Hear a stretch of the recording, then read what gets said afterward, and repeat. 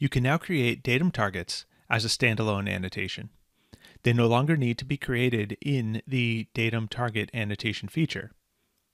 If you create a datum target as a standalone annotation, it is added to the annotations group at the top of the model tree. Standalone datum target annotations also support some functionality that was previously only available if the annotation was part of an annotation feature. They can have parameters, which you can access by right-clicking the annotation.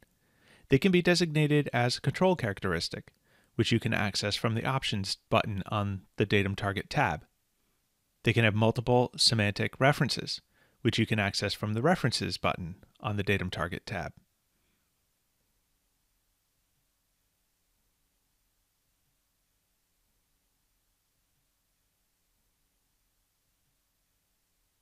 Notifications about problems with standalone datum targets appear in the Notification Center and are identified with status icons in the model tree and detail tree.